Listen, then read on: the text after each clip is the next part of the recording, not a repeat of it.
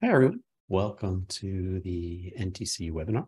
Just giving a minute here for people to filter into the room, and we'll get started in just about 1 to 2 minutes.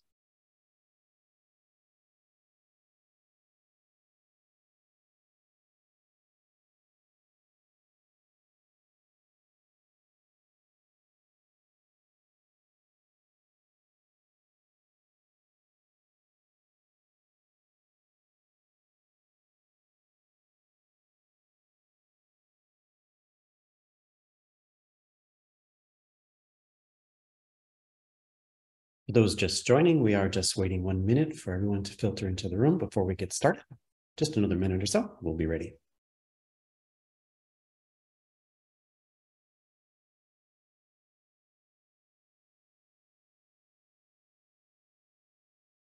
All right, looks like we have everyone in the room, so we're going to go ahead and get started.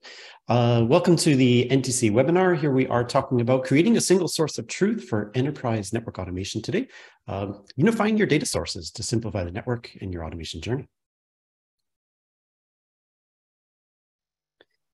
Little agenda for what we're covering here. We'll have the current state of enterprise network automation, enterprise data management and governance, and an intro to Nautobot single source of truth and our project there, some demos, and then kind of a look at the future as we move forward.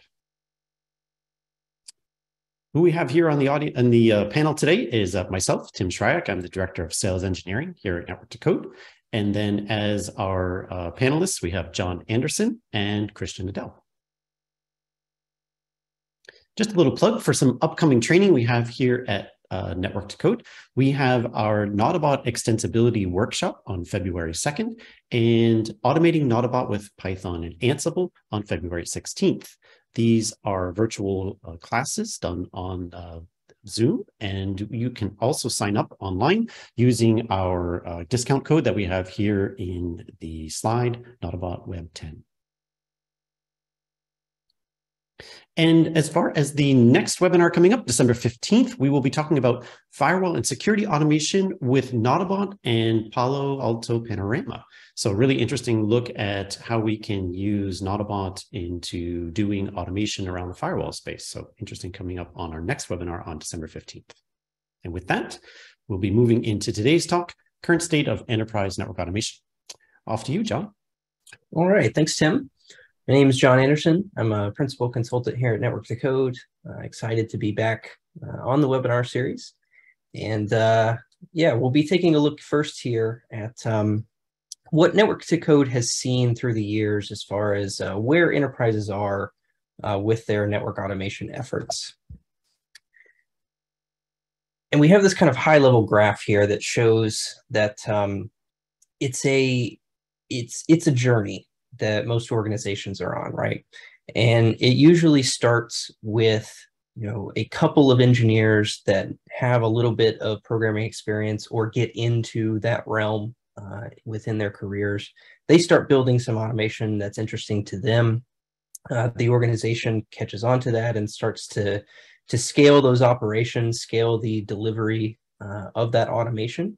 And then really at that point, the organization hits an inflection point, right? Where they realize that they can operate their whole network this way, that there's a lot of tangible benefits in doing so.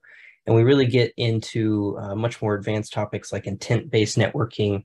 And then, we can dive into more advanced things like fully automated control of the network with machine learning and things like that. Not a lot of people are in that space, right? And that's kind of the story today of where is the industry and how can we help the industry move forward through this journey.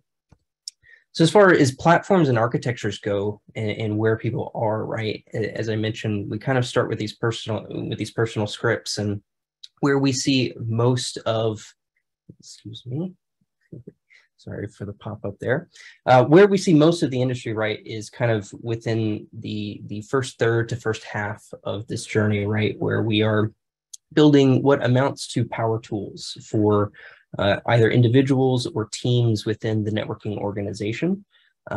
And the story that we really want to hone into today is the data that backs these automations that are being built. and this term called the source of truth, and specifically today, the single source of truth that backs the intent data that we build all of this automation on top of. So from that data perspective, there's a maturity model that we see aligns to this journey. Obviously we start with things like inventory management. So managing the list of devices that are active within our network, and then we want to run automation against. Typically the next thing that people will get into is refactoring the way that they do IPAM or their IP address space management. From an automation perspective, that could be things like proper allocation of space or IP addresses and things like that. Obviously, things like tracking VLANs. Then you can get into some more advanced DSIM concepts like tracking, maybe for documentation purposes, power and cable management. This becomes really powerful from an automations perspective for things like allocation of new resources and capacity planning and things like that. Then circuit management often is a next topic, tracking things like racks, and then really configuration data. So being able to provision a full device configuration from the data that backs all of our automation tooling is really the end goal with tracking all of the finite data points, right? And that's really the problem statement for today is how can we properly manage all of that data within our enterprise? So, again, somewhere along this journey, most enterprises are, right? So a networking team has discovered some automation, realized that it's neat, and they can get a lot of benefits personally out of it.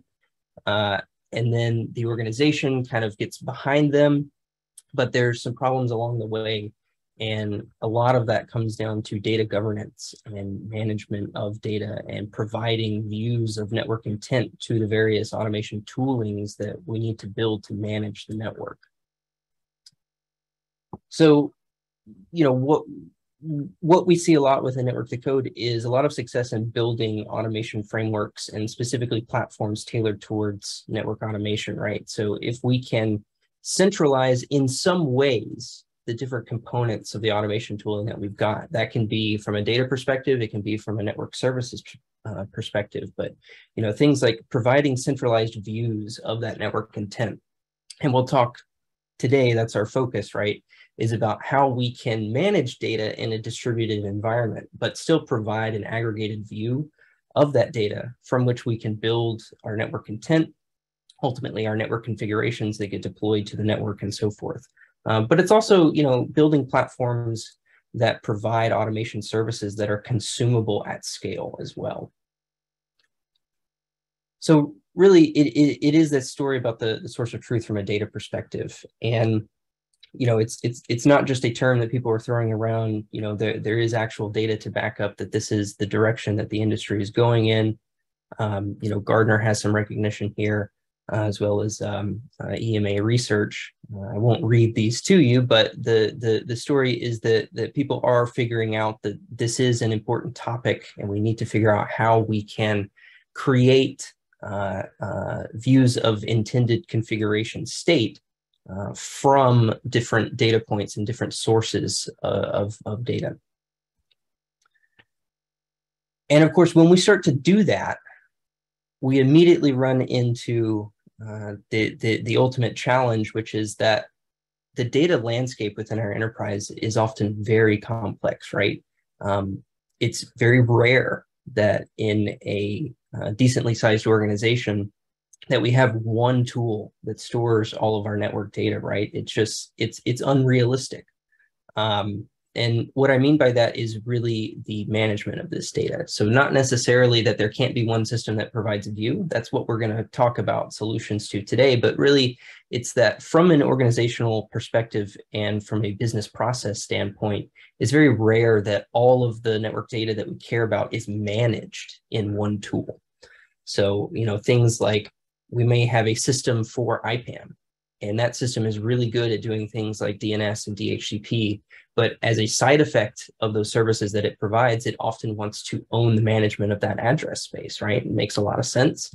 And we propose that that can be a perfectly amenable operating model, but it's often important that we make associations between our IPAM data and things like IP address associations to device interfaces from a configuration standpoint, right? So being able to provision my layer 3 interfaces and their associated addresses is very important.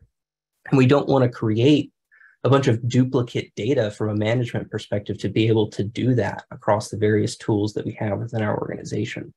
So this is the problem statement of the day, right? Is how do we deal with the complex nature of the data landscape within our organization, and how can we build an effective source of truth for the intent of our network?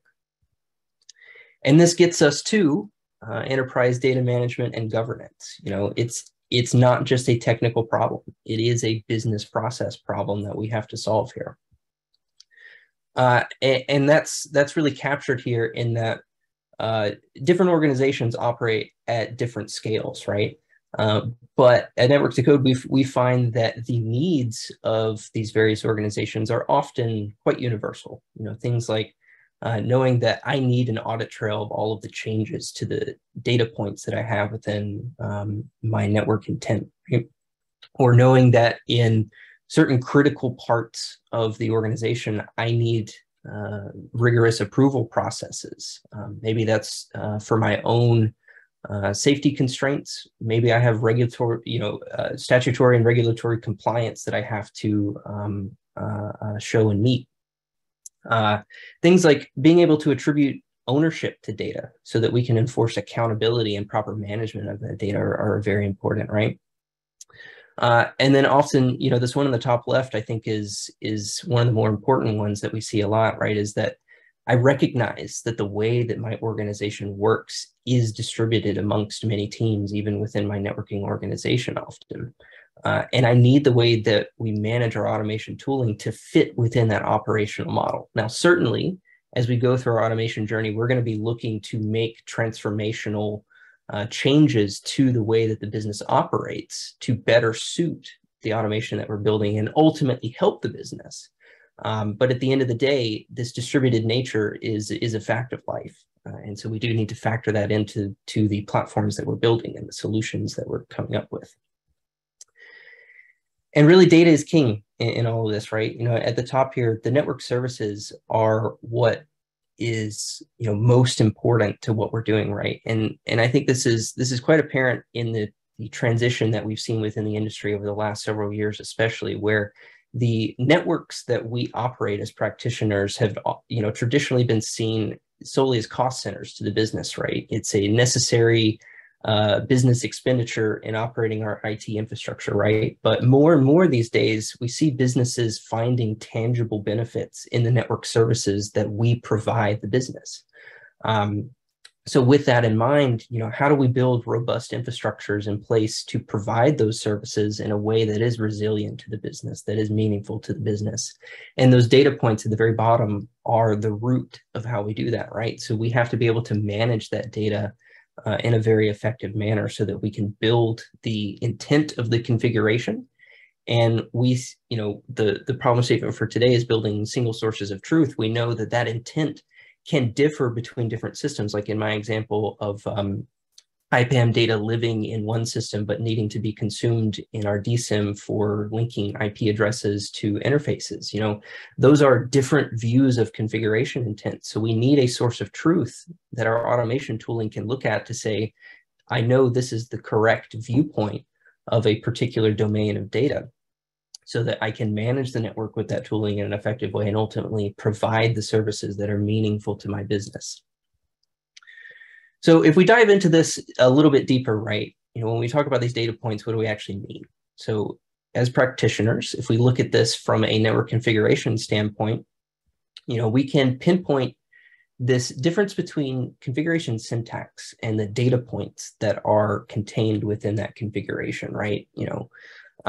So the name of the interface, the description of the interface, the mode of that port, or the specific VLAN ID that we're provisioning, right? These are the individual data points which are meaningful in the configuration, but are separate from the syntax. So it's important It's nuanced, but it's important that we make that distinction, right? Because often we'll get confused, and this is how we can easily fall into vendor lock-in as well, which can be a good thing or a bad thing, right? But it's important that we recognize that there are discrete data points that go into building a configuration, not just the line statements that we build within our CLIs. So when we extract that data, then we have to answering questions of, is the data correct? Why am I deploying VLAN 5 versus VLAN 6 or 7? Why is that correct in different contexts, right? So, when we do this, this is how we can start to get to vendor agnostic rendering of configurations or abstracting things a bit further, right? Maybe I need to send a JSON or an XML payload to a cloud controller to do provisioning and things like that. These are only possibilities when we make that distinction between syntax and individual data points. So the source of truth being the foundation of all of this, we recognize that we need to extract the data, separate it from the configuration intent, and store that in a place where we know that it's correct, where we can manage that data in a correct way and be able to render the configurations that we need at a later point in time. So this is how we decouple CLI syntax and API calls from that data. It's how we get to vendor agnostic network automation. And we believe strongly that our network design should really drive this process. So we design our network and we figure out the syntax of the configuration, right? And then we feed in the data points that ultimately render that configuration at that point in time, excuse me.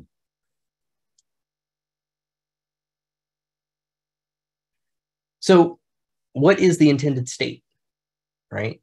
And this is really where we get into how do we carve up the different network data that we have. So we talked a bit about inventory, we talked about IPAM, a little bit about DSIM, but there are other domains of information, right? And each of these domains represent often their own source of truth. And this is where we make the distinction between a source of truth and a single source of truth, right? So a source of truth is an authoritative repository for an individual domain of data. So we can have a source of truth that is just our DSIM data, a source of truth that is just our circuit inventory, right? But to do meaningful things with automation, often we need an aggregated view of that intent. And that's where the idea of aggregating these different source of truth domains into a single viewpoint comes into play. So we have a system where we're able to either extract or feed these different source of truth data points in a way where we can aggregate it all together and provide a common network data model, and we call that our single source of truth. So when we do that, we have to start answering questions of what system is authoritative for this, right? Is our aggregation layer then the authoritative source for these different things? Which individual systems are our sources of record? How do we define source of truth beyond source of record and things like that, right? But ultimately, it's this question of what do I trust as my data source here? But creating that aggregation layer is of the utmost importance when it comes to building effective network automation platforms. So, obviously, once we have that aggregation layer, we can throw in the automation engines, different viewpoints into that data, be it REST APIs or GraphQL interfaces. But it's really that aggregation layer that we're here to talk about today. So again, it's about taking those individual source of truth domains and feeding them into a system where we can provide a unified view. And what we'll talk about is there's obviously many different ways that we can achieve that from an architectural standpoint. There's a few, common architectures when we talk about this sort of thing.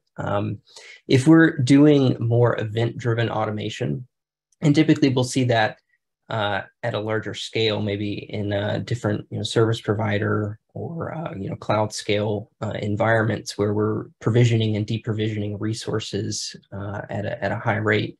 This idea of event-driven automation makes a lot of sense, where we have a common event bus or message queue and different services that may interact with the different sources of truth that we have able to communicate in this way. Another common one that we find is facade or proxy service architectures, where perhaps the service that we're wanting to integrate with has a really obtuse interface, or we don't want to actually store the data in the aggregation layer.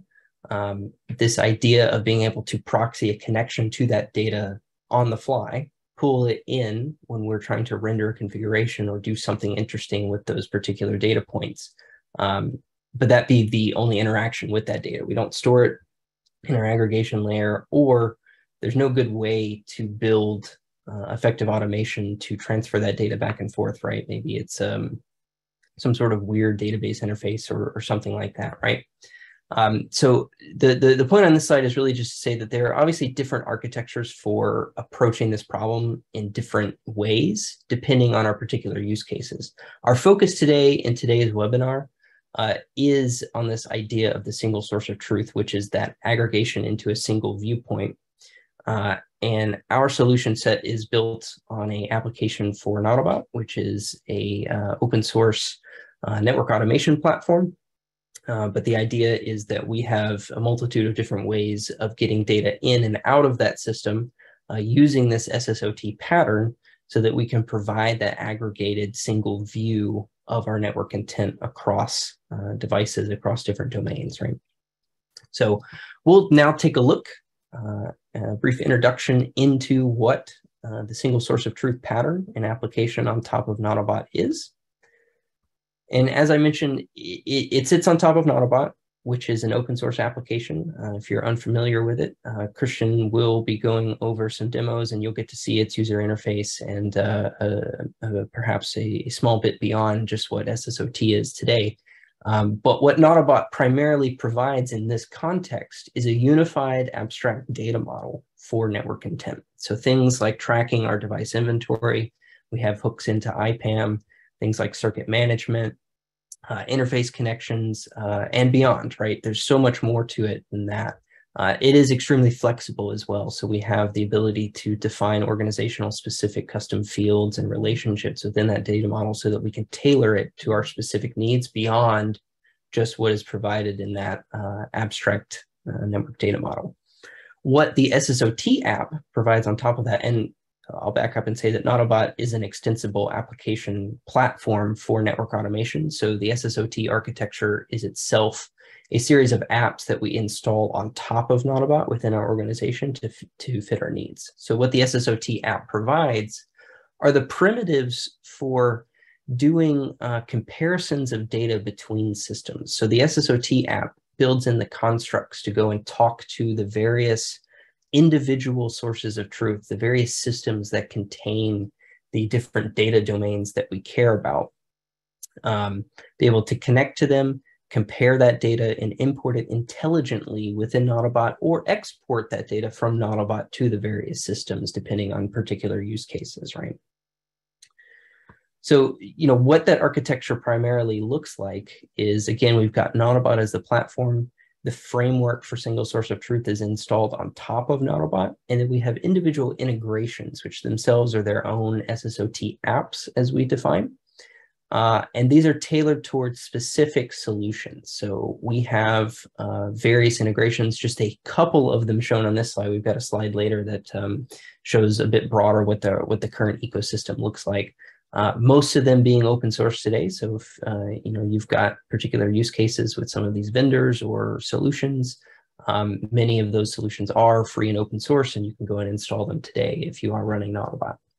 But basically, each of these integrations has business logic contained within them that knows, how do I talk to Arista CloudVision? How do I talk to IP Fabric? How do I talk to ServiceNow and consume the data that exists within these various systems and translate it to an internal abstracted model, so that I can do comparisons across data points and decide within the SSoT framework what I want to do with that data. Do I need to update it? Do I need to do a full sync? Do I need to publish data out to these systems, and so forth? So, primarily, just to take it one step deeper as far as what's actually going on here, Contained within SSoT is an open source library called diffsync, and this is really the magic sauce behind the SSoT framework that we have within Nautobot.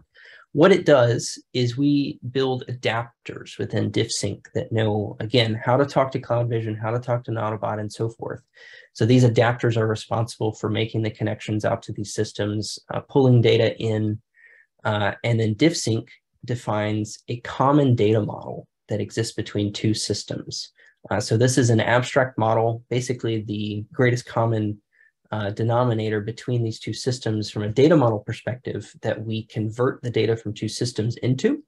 And then diffsync, like the name implies, actually does an attribute level A/B diff between two data sets. So we pull in the version of the data from CloudVision for existence and the version of the data from Nautobot, and we compare those at the attribute level. So this is beyond simple extract, transform, and load operations that we would find in different places within our business, and making intelligent attribute level decisions about, if I just need to update the host name of a device in CloudVision based on a change within Nautobot, I can do that.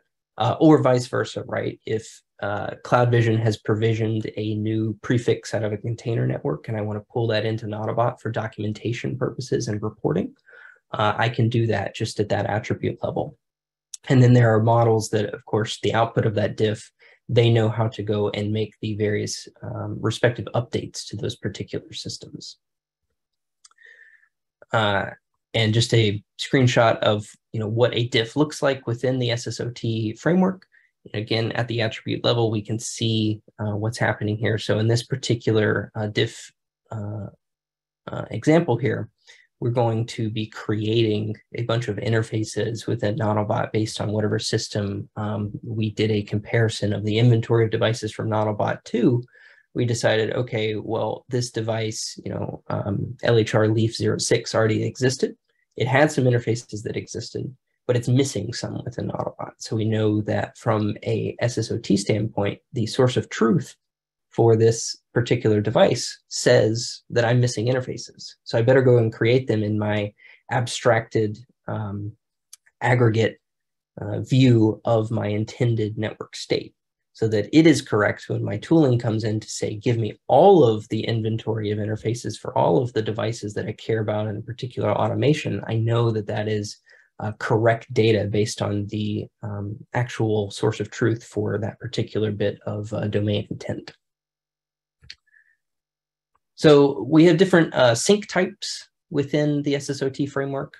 Target and source syncs are primarily what you'll see. So target sync would be we're taking data from Nautobot and syncing it to another system. When we talk about creating a single source of truth and an aggregated view of data, if we're doing that within Nautobot, a source sync is what we'd often be talking about. And again, to state that basically we're saying that in a source sync, some other system is likely the authoritative origin for our data, either our SOR or just our SOO, source of origin or source of record, that forms the source of truth for a particular portion of the network domain. And we're saying that we want to pull that into Nautobot. Maybe Nautobot isn't going to manipulate that data. Maybe in Nautobot, we provide only a read-only view to that data. But the idea is that we can make intelligent decisions within Nautobot in the context, of the holistic data model with the intelligence of the data that comes from these various different systems.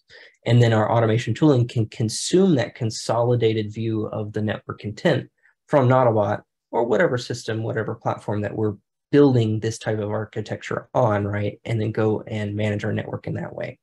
SSoT in the bottom here does support bidirectional syncs. Infoblox, our integration with Infoblox is a good example of that, where IPAM is a really complicated space, as I'm sure Christian will get into a little bit here today, but there are cases where we want to perhaps manage data in both Nautobot or Infoblox, but be able to intelligently sync those changes back and forth between those systems and be able to be ensured that the data is correct at any point in time.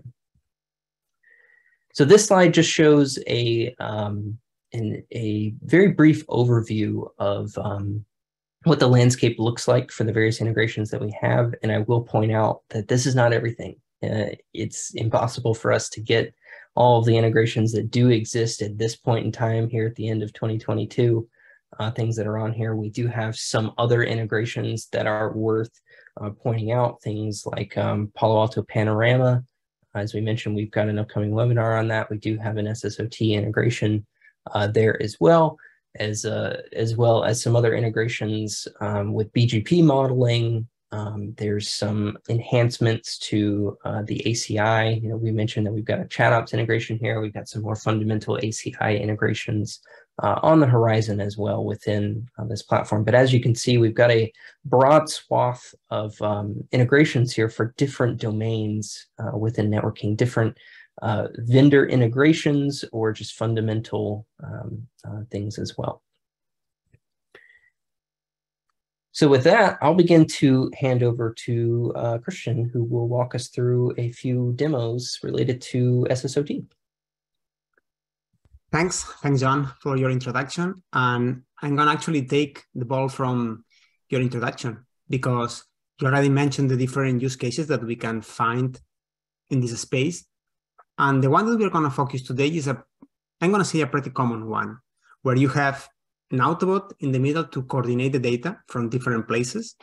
And in that case, in that scenario, we decided that the best strategy to keep the system of record, the actual ownership of the data for IPAM, is in Infoblox. So Infoblox is going to keep the IPAM records. However, these records are important for us in the source of truth where we have the inventory that is Nautobot, that we have all the devices, and we want to use these objects, these IP addresses, these prefixes to connect maybe with an interface. And then from the information that we already have in Nautobot, we would like to take this information and use in other places. So on the right side of the slide, you have an integration with a popular change management system, ServiceNow. Why we need this integration? Because even we want to keep, in this case, all the data around aggregated in Nautobot, we want to still expose to the user via the change management that they can ask for a change on an object, a device that is not defined in ServiceNow, but ServiceNow has the information because it has been populated from Nautobot. So in this scenario, we have the sync from Infoblox to Nautobot about IP address management, and then we are going to take information from Nautobot to ServiceNow. The first thing that we have to notice in this slide is the data mappings. Why? Because every one of these systems have complex data models. Nautobot has dozens of different models to be able to properly define all your network intent.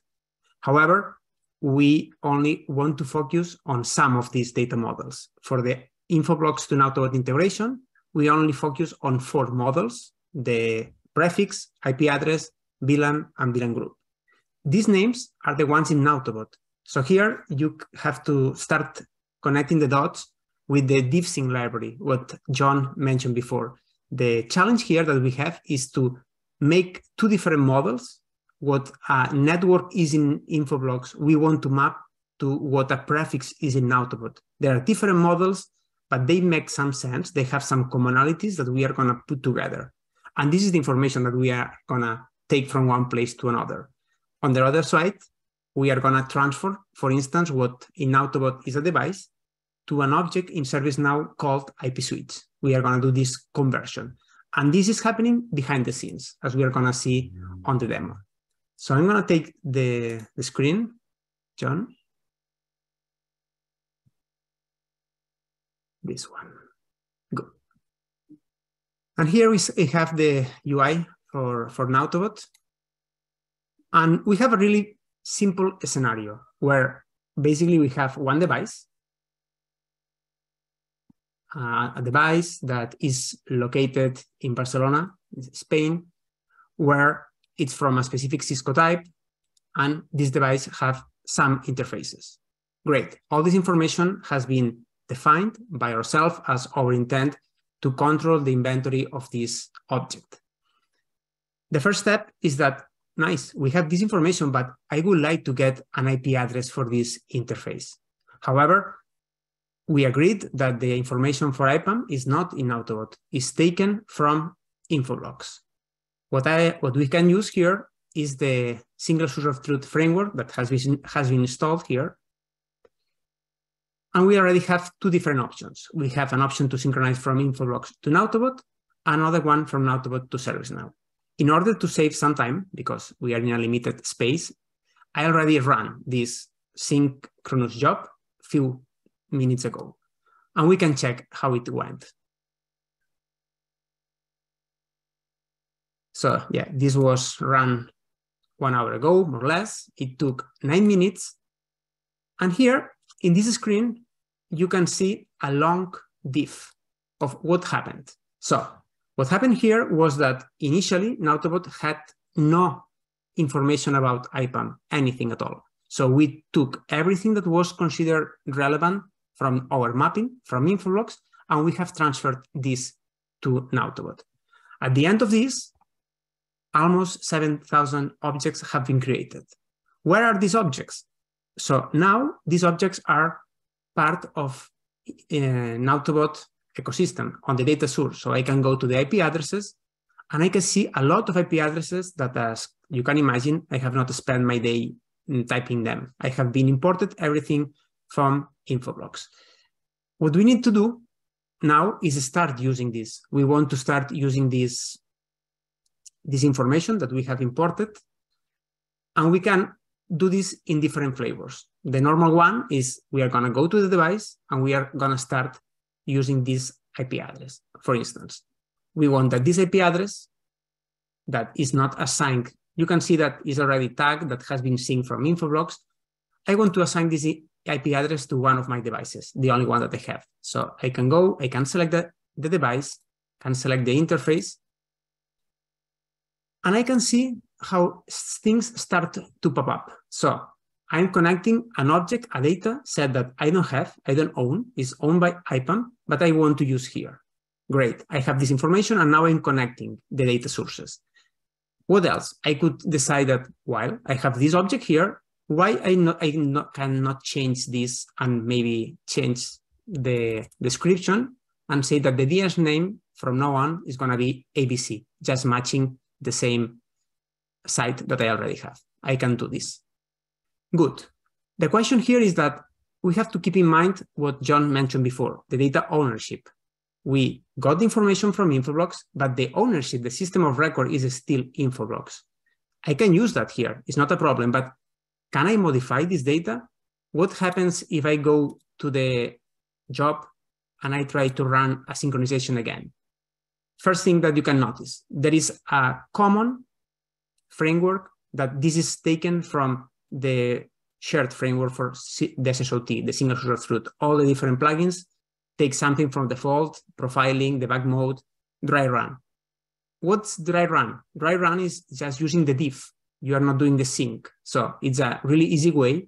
Something like Ansible has the check option that you can see what could happen before doing that. Because we want to do things, actually here, we are going to run this operation again. So we are starting a synchronization process.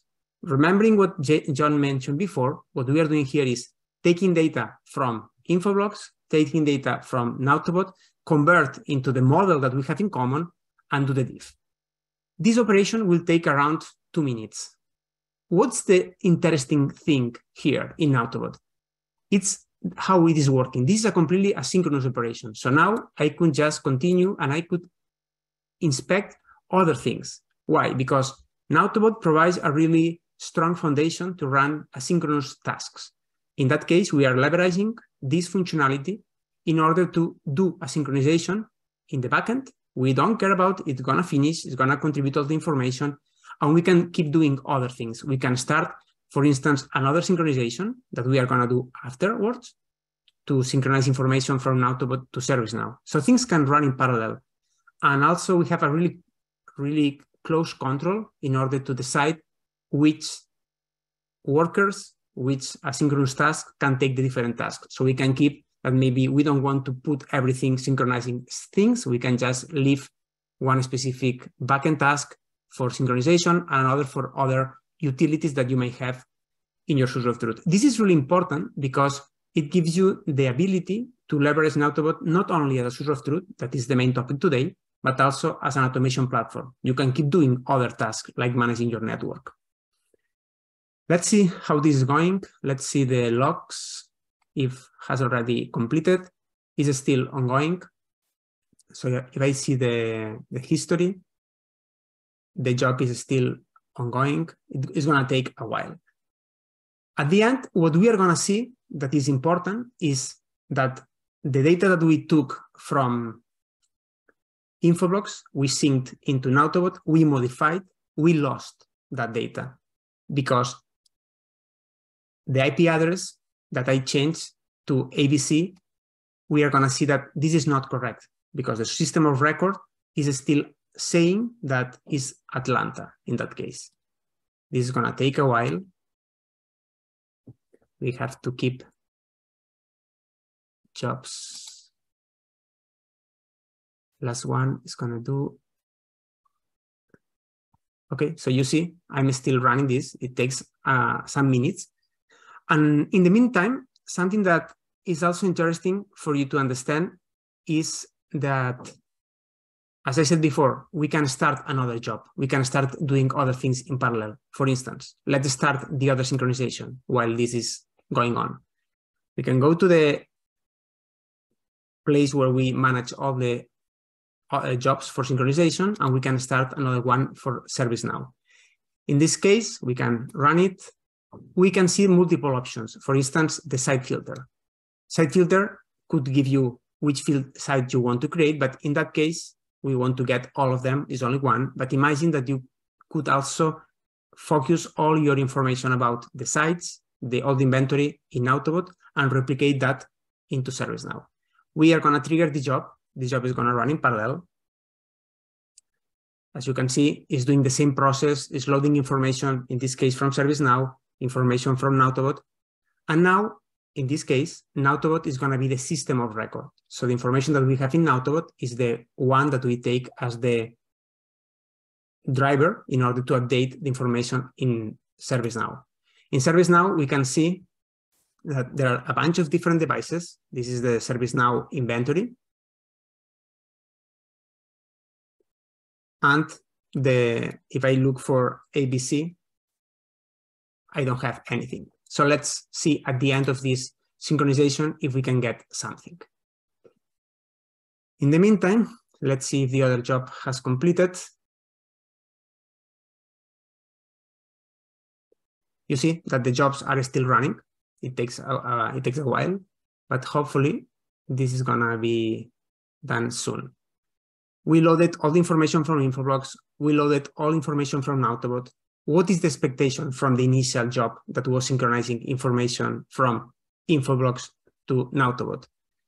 Because we rely on the system of record being Infoblox, we expect that this is going to complain about the change that we did on the DNS name. So, few seconds, it's almost there. Christian, while you're waiting for this, I have a question Yes. for you that we can maybe discuss with John. You were just showing making the mapping of IP address to a device and an interface, and you did that by hand. Could maybe you and John talk about how we might be able to do that via automation rather than having to make that mapping by hand? Yeah, so, I think what we're showing here is an integration with Infoblox that has been built on some of the primitives that exist within the model within Infoblox. And that works great for moving things like prefixes and IP addresses and things like that into and out of Nautobot, right? What you're describing, Tim, I think is a wonderful example of something that might be more organizational specific. So, DNS names in particular, right, tend to be quite specific to the way that we are operating our network in our organization, right? So what we can do is use this SSoT integration with Infoblox as a base, and we can build a custom integration within our organization using the Nautobot apps framework to build in that custom business logic that would do that mapping for us automatically. And in that case, it would be rather simple, right? Because we'd be trying to map up whatever the DNS name is in Infoblox to the device name within Nautobot based on whatever our internal business logic is for the way that we name things. And we would be able to build that integration in, right? Thanks, John. Back to you, Chris. Thanks, team, for the question. So this has been completed. And now at the end of this operation, what we can see on the difference, as we expected, is that the SSoT for taking information from Infoblox to Nautobot is complaining that in the source, it's still Atlanta, not ABC, the site. So this is not right. And this has been changed. This has been updated. However, this is not everything, because in the device, if you remember, we assigned the interface, the IP address to the interface, and this information is still there. Why? Because this was not a part of the data model owned by Infoblox. Infoblox owned the DNS name of this address that, as you can see, has been updated to match what had in the source, in the system of record. This is what is important to understand the ownership and what you can actually do. But it's really important for us to be able to use this information to connect this IP address object that we don't own in Nautobot. It's taken from Infoblox, and now we use it. If we go to the other job, interject there with what I think you're saying, and make sure that I'm hearing it correctly, which is you're saying essentially we can enrich the data in Nautobot and that will not get overwritten so long as that information is not authoritative in the other source of truth. Did I hear that right? Exactly. And if you just create a relationship between an IP address to an interface, this is completely unrelated to what Infoblox understands from the IP address object. The synchronization from Nautobot to ServiceNow has created different things, has created in the Cisco vendor a new model that we took from Nautobot. We created a new location, ABC, that actually belongs to Barcelona, that is connected to an object that was already present there, that was Spain. And we created a lot of different things like the serial number, the location, the different interfaces. The point here is that now when we go to ServiceNow and we look for this object, ABC, let me check again.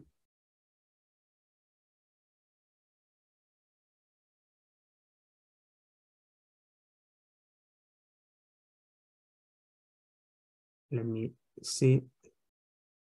Oh, sorry, I forgot to run it. I run it as a dry run.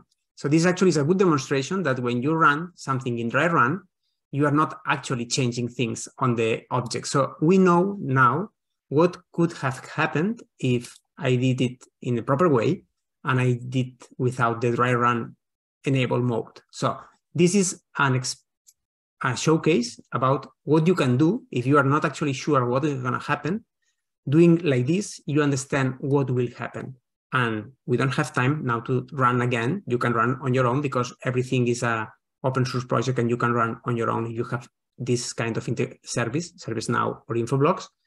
But this is actually an interesting point to understand how easy it is to do a dry run operation to understand what could happen to your network before you actually do a synchronization.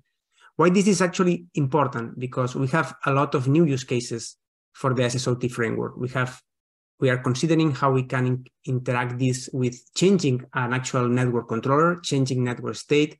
All are potential things that we have in our scope in order to make this framework more capable to solve new use cases, adding easier customization, more performance in order to do all these kind of things. So there are a lot of new things that are coming for the framework. And important is that everything that we add as a new feature goes to the framework itself. So it can be used for the ServiceNow integration, for the Infoblox integration. All of them benefit from these incremental innovations. So this ends my demo, John, so you can take back. Yeah, thanks, Christian. Just for the sake of time, I am actually going to hand it over to Tim, and I think we can jump straight into some Q&A. Yeah, absolutely.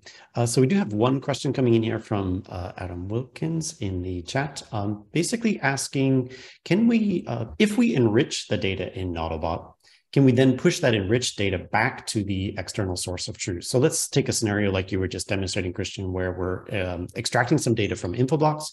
Maybe we enrich a particular field on that data in Nautobot. Can we then turn around and push that enriched data back into Infoblox from Nautobot? So this is a good question, because technically it's possible. So in Infoblox, we have the integration, a bidirectional one. But then the problem is for you to understand who is the owner of the data. If you start doing this and you don't have a real control of who owns that attribute, this can end up being a mess. So it's important for you to define, if for IPAM address, Infoblox is your system of record, just keep it like this and not synchronize back from one to the other, because then you could get into inconsistencies.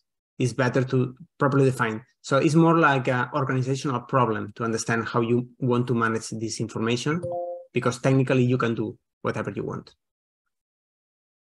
Great, right. So I think what I hear is basically you can absolutely do this, but it potentially could become a mess as you are trying to maintain where am I supposed to update this particular piece of information, I think is what you're getting at. So it definitely is going to require a lot of controls on the business process side to make sure we're updating data in the correct place if we do this.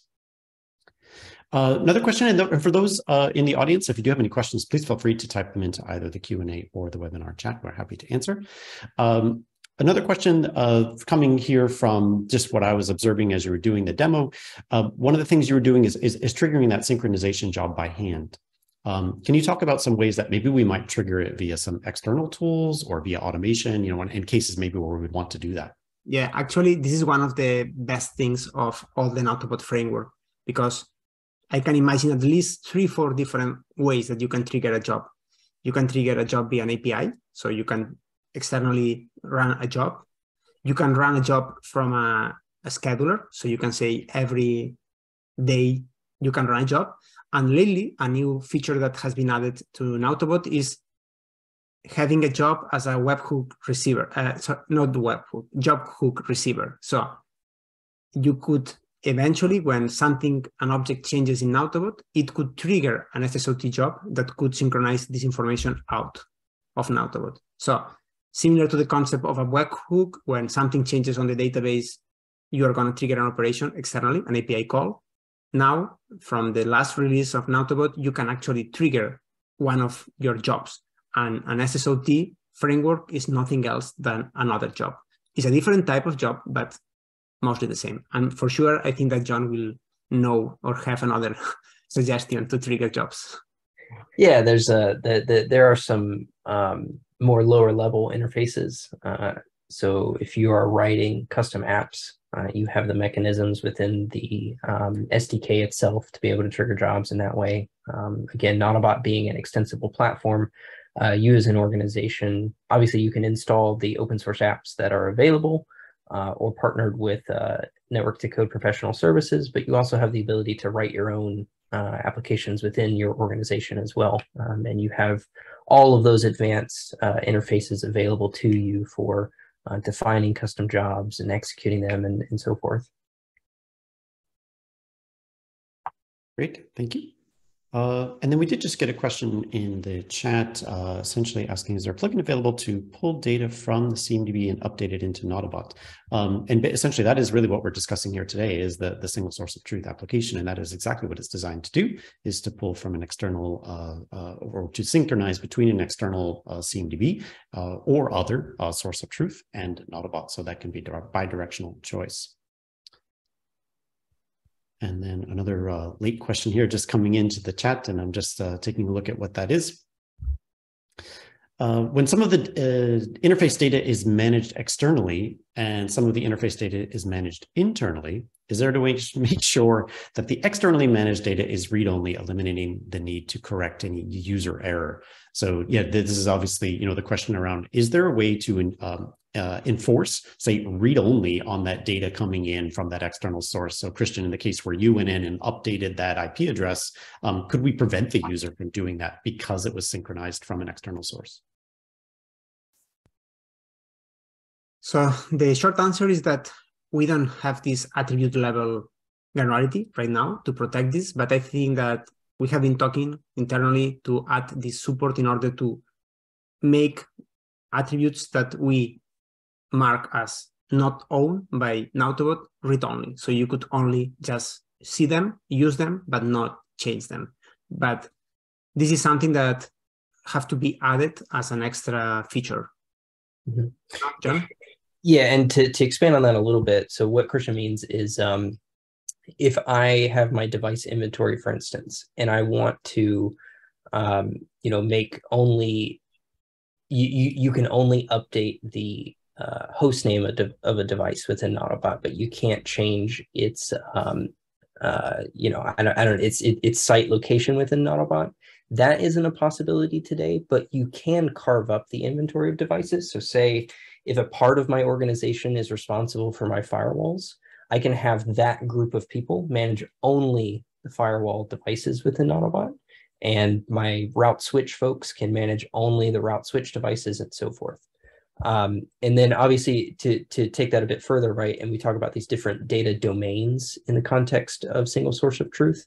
Obviously, if I've got a system that manages my circuit inventory today and I want to pull that into Nautobot, but that system also has, I don't know, maybe my IPAM data, for instance, just as an example, and I want to be able to edit my IPAM data in Nautobot, I can do that from that system. But if I want to make my circuit data read-only in Nautobot, I can do that, even though those two data sets are coming from the same origin external system. So that's to say that Nautobot does have a very extensible RBAC framework at an organizational level for data management. But to Christian's point, we don't have that constraint of individual attributes within a particular record of data just yet. Excellent. Thank you, John and Christian. With that, we will be concluding our webinar today. Thanks to everyone for joining. The webinar will be published online, as well as the slide deck will be available coming up in the near future. Thanks, everyone, and we look forward to seeing you next time. Thank you. Thanks.